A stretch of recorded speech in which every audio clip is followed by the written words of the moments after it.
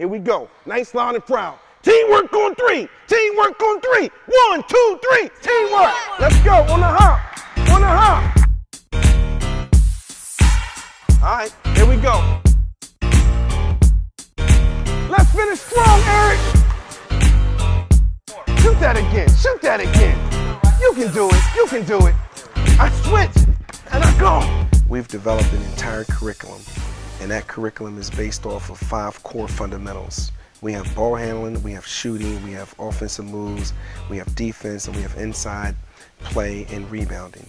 And basically every one of our classes is going to be focused in on one of those fundamentals. I can't win by pushing back this way because his force is coming here and he's stronger than me. So what I'll do is I'm going to change the angle. He's pushing this way, I'm going to switch the angle, he's still pushing, and I hit him this way. He's their biggest cheerleader when they do it right, and he's also their biggest encourager when they don't do it right. He doesn't ask them to do anything that he himself can't do, and show them exactly, strategically how to do it. Cut, cut, cut! Make that shot for me. Come on. Touch him, touch him. There you go, that ain't bad. Don't let him go on this side of you, okay? Hold that follow through. There you go.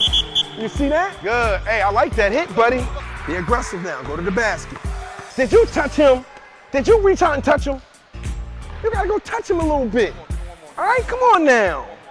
Come on, you gotta touch him a little bit. All right, you getting it. You getting it. He getting it. 30 seconds. 30 seconds. Every day, this character lesson that he gives these kids kind of becomes ingrained like in our family vocabulary. He has several of these character quotes that have become part of our family language. It's focused in on giving them something else to think about. Like for instance, the quote of the day was, everything you would ever want to do is already within you. You simply have to do it.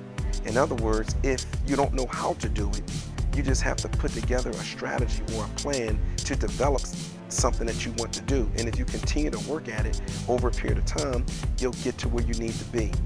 One of the things we want to do as coaches is not just teach the skill, but we also want to teach how to compete, how to be devoted, how to show up every week and give it your all for the full hour, 15 minutes. That's a skill in and of itself that a lot of kids don't develop when they're just playing in the backyard. Not only will he practice his skills and the fundamentals of basketball, but Coach Berry does a great job of always leaving them with a motivational message, a message that really impacts their lives and they can use to impact the lives of others.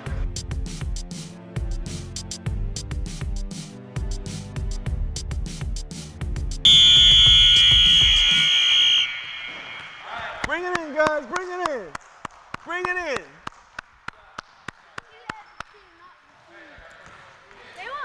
Have a seat, throw them at me, throw it at me, throw it at me. Good, good, good.